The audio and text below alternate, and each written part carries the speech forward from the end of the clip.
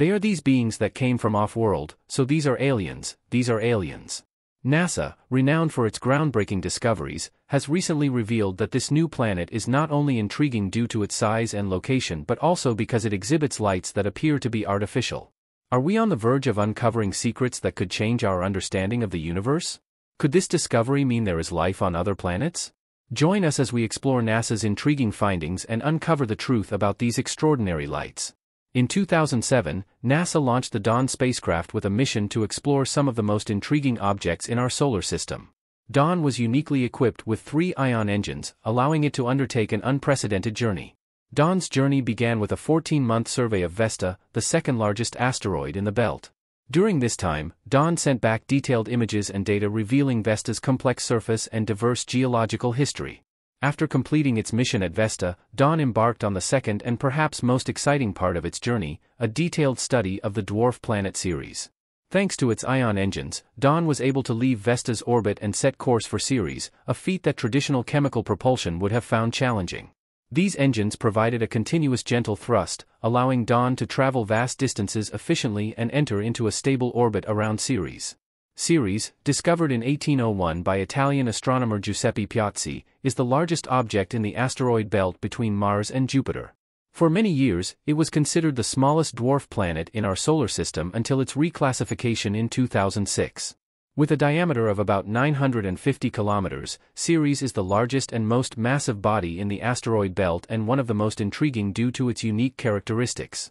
As Dawn approached Ceres, scientists eagerly awaited the first detailed images of this mysterious world. They found bright spots scattered across its surface, most notably in a large crater now known as a crater. These bright spots sparked immediate interest and speculation within the scientific community. Before Dawn's mission, the best image we had of Ceres was a fuzzy, low-resolution picture taken by the Hubble Space Telescope. Scientists knew so little about this dwarf planet, and the prospect of finally getting a close-up view was thrilling. What secrets would Ceres reveal? What new discoveries awaited? The mission promised to enhance our understanding of the solar system's formation and the role of water in shaping planetary bodies. The bright spots on Ceres are unlike anything observed on other asteroids. They appear to be composed of highly reflective material, possibly salts left behind by sublimated water. This finding hinted at the possibility of cryovolcanism on Ceres, a process where volcanoes erupt with water or briny liquid instead of molten rock. But what exactly are these mysterious lights, and what do they reveal about the nature of Ceres? Could they be evidence of ongoing geological activity or something even more extraordinary?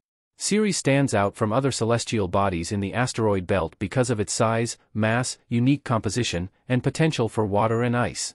Unlike typical rocky asteroids, Ceres has a composition more akin to a comet, suggesting it holds more secrets about the early solar system than we ever imagined.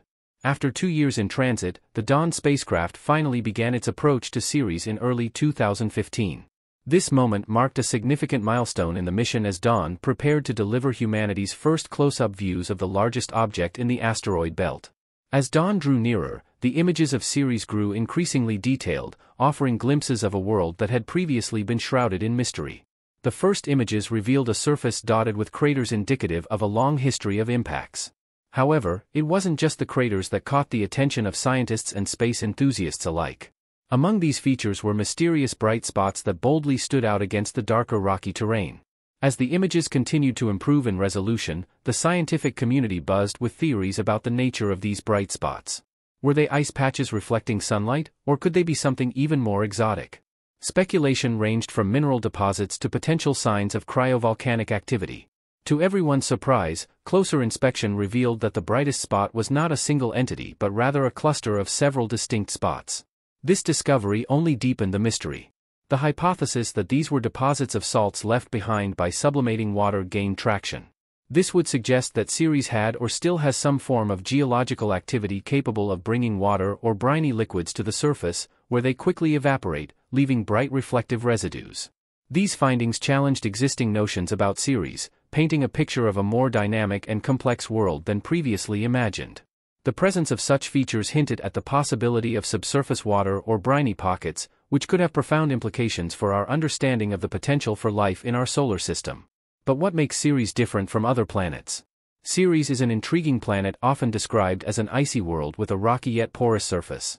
Unlike most asteroids in the belt, which are primarily composed of rocks and metals, Ceres stands out due to its unique composition. Its surface is a mix of water ice and hydrated minerals, including clays and carbonates, which give it a distinct, less dense structure compared to its neighbors. This composition suggests that Ceres has a significant amount of water. The surface layer is rocky but porous, with ice and other volatiles trapped within. This icy characteristic is more reminiscent of a comet than a typical asteroid, hinting at a history that might involve a mixture of rocky and icy materials. Digging deeper beneath its surface, Ceres reveals even more fascinating aspects of its makeup. The dwarf planet is believed to have a differentiated interior consisting of a muddy mantle and a core. The mantle is thought to be rich in water ice, accounting for approximately 50% of Ceres' total volume. This mantle, likely a mix of rock and brine, surrounds a core that could be composed of a denser material, possibly silicates. The presence of such a significant amount of water ice suggests that Ceres may have once harbored liquid water, especially if its core was heated by radioactive decay early in its history. This internal structure sets Ceres apart from its asteroid neighbors and also raises intriguing questions about its potential for geological activity and the role of water in its evolution. But that's not all. The discovery of ammonia clays on Ceres implies that the dwarf planet may have formed in a colder part of the solar system and migrated inward. The presence of ammonia can lower the freezing point of water, supporting the existence of subsurface brines. These insights into Ceres' composition and history not only enhance our understanding of this intriguing dwarf planet but also provide valuable clues about the processes that govern the form and evolution of icy bodies throughout the solar system. Cryovolcanism is a fascinating and relatively rare geological process, particularly when compared to the more familiar volcanic activity we see on Earth. Unlike traditional volcanoes that erupt molten rock, cryovolcanoes, also known as ice volcanoes, erupt volatiles such as water, ammonia, or methane. These substances can exist as liquids or gases in the extreme cold environments where cryovolcanoes are found. On Ceres, the cryovolcano functions by allowing water packed with dissolved salts to reach the surface. When this salty water makes contact with the vacuum of space, it rapidly sublimates, transitioning directly from a solid or liquid state to gas. This leaves behind bright reflective salt deposits. These salt residues form the mysterious bright spots observed on Ceres' surface. The most famous of these bright spots is located in a crater named Decatur, known as Spot 5. This area has garnered significant attention due to its high reflectivity and periodic hazes observed by the Dawn spacecraft. These hazes are believed to be caused by the sublimation of water, which suggests that cryovolcanic activity might still be ongoing or occurred relatively recently. In addition to Spot 5, Ceres hosts several other bright spots, each with its own unique characteristics. These spots are not limited to a single area but are scattered across the dwarf planet's surface, indicating that cryovolcanism may be a widespread phenomenon on Ceres. The presence of these bright spots highlights the dynamic nature of Ceres and raises important questions about the potential for life in our solar system. The dynamic and active nature of Ceres challenges previous assumptions that it was a geologically dead world. As the Dawn spacecraft provided more detailed images of Ceres, a wealth of surface features began to emerge. The surface of Ceres is dotted with a variety of craters, each telling a story of the dwarf planet's history. Some craters are relatively shallow and eroded, indicating an old surface that has been subject to numerous impacts over billions of years. Others are more well-preserved, with sharp edges and deep basins, suggesting more recent impacts. Interestingly, the number of craters on Ceres is fewer than initially expected. This discrepancy hints at geological processes that might be renewing the surface and erasing evidence of older impacts. One theory is that Ceres' icy composition allows for a form of cryovolcanic resurfacing, where subsurface materials periodically well up and cover old features. This ongoing geological activity suggests that Ceres is not a static world but one that has been and possibly still is dynamically evolving. Further evidence of geological activity on Ceres comes from the observation of fractures, grooves, and troughs crisscrossing its surface. These features indicate that the crust of Ceres has experienced significant stress and deformation. Some of the fractures appear relatively young, possibly only a few 100 million years old, suggesting that the crust is still active to some extent. Grooves and troughs on Ceres likely formed as the crust was stretched and pulled apart, while rows of mountains and compressional ridges indicate areas where the crust was pushed together. These contrasting features provide a clear record of the internal forces shaping Ceres. Understanding these stresses and their origins helps scientists piece together the geological history of Ceres, revealing a world where internal and external forces interplay to create a diverse and active landscape. The unique geological activity observed on Ceres, from its cryovolcanoes to its stress-induced fractures, highlights the complexity of this dwarf planet. These findings enhance our understanding of Ceres itself and offer valuable insights into the processes that might be occurring on other icy bodies in our solar system. But that's not the only interesting thing that can be found on the planet's surface. One of the most striking features on Ceres is Ahana Mons, a solitary mountain that rises about 4 kilometers above the surrounding terrain. This unique geological structure stands out due to its steep slopes and relatively smooth, bright surface. Unlike other mountainous features on Ceres, Ahana Mons is not associated with any impact basin or apparent tectonic activity, making its origin a subject of considerable interest and study. Scientists hypothesize that Ahana Mons may be a cryovolcano, a type of volcano that erupts volatiles such as water rather than molten rock. The smooth, bright surface of Ahana Mons suggests that it is relatively young, with an estimated age of just a few 100 million years.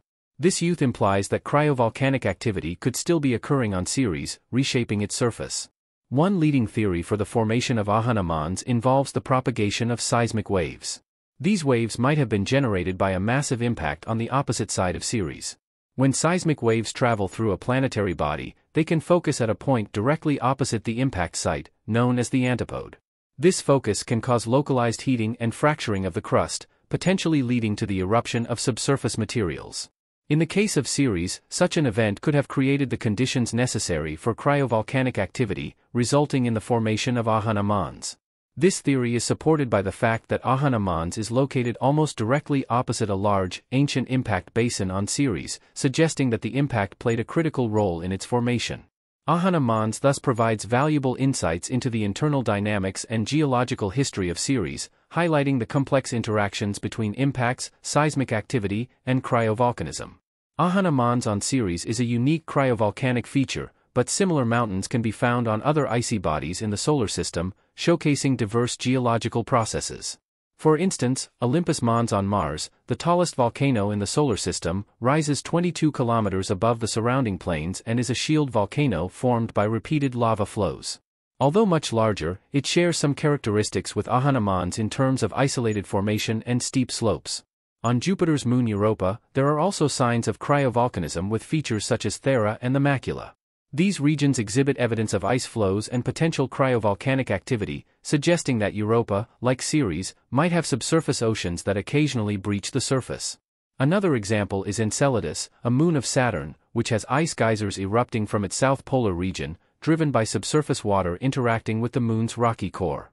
There is another fascinating aspect of Ceres, which is the presence of water ice within its polar craters. These craters, located near the poles, are in a state of perpetual darkness due to Ceres' minimal axial tilt of just 4 degrees. Certain regions within these craters never receive direct sunlight, creating cold traps where temperatures are low enough to preserve water ice for extended periods. The discovery of water ice in these dark craters is significant for several reasons. It provides direct evidence that water, a key ingredient for life as we know it, exists on Ceres. This ice could be remnants from the early solar system, offering a glimpse into the primordial conditions that existed when Ceres formed. The stable, cold environments within these craters make them ideal for the long-term preservation of ice, much like similar features found on our moon. On the moon, permanently shadowed craters near the poles also harbor water ice.